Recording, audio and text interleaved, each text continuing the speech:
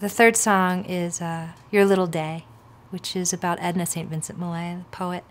And so this came out of a poetry professor, saw a show of mine, and she approached me and asked if I would be part of this online poetry course through Harvard, which I felt very good about. And it was amazing to just dive into her life, a lot of it through her 2 biographies.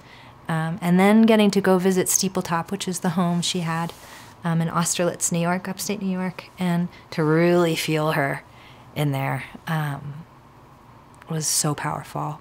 She was a really beautiful, she really explored her sexuality at a time when women were supposed to be really pretty much one thing. She didn't ever seem to care or listen to any of those things that she was supposed to do. And in fact, she did end up getting married, but she had an open relationship and she was with men and women her whole life. She was unfortunately also suffered greatly from depression and was an alcoholic and morphine addict, and she died from her addictions, and at way too young an age. But her poetry is absolutely stunning, and it's also public domain. So some of the words in the song that I wrote are her words. Not all of them, but some of them. So it almost feels like a co-write.